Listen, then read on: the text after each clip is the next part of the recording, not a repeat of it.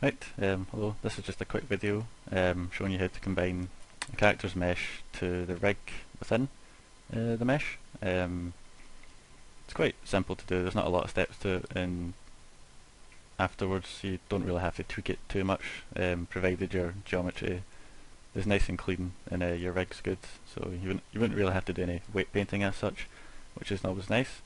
The way we'll bind skin is you'll take the spine, or the root of your rig I should say rather, and then we'll select the mesh and then we combine the two essentially, and that's all there is to it really.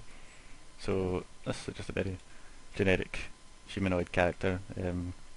Got a basic rig in the hands and legs, and we shall now bind the skin. I'll grab my hierarchy that I've already got minimised. So we'll pick the root of the rig first, and then we'll shift select our character. You don't have to do this in the hierarchy, you can do it in the 3D viewport if you wish to.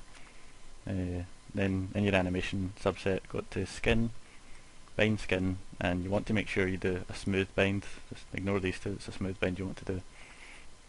I think the default settings for a smooth bind are 5, I'll just check.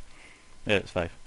But I think for this character, because it's very simple, I think 3 is probably enough. You shouldn't have to go too high, but it depends on the complexity of your character. So we'll just do 3 and we'll hit bind skin. I'll minimise my hierarchy so that's not in the way. So if we grab one of our IK handles, grab the move tool, we shall see that our mesh now moves nicely, following the rig within the arm. And we shall check the legs.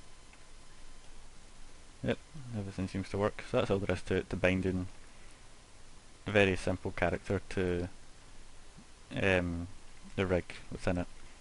Afterwards, if you had any problems with it deforming, you would jump into the weight painting, which you can find in the animation tab, and then this symbol here, and that's it.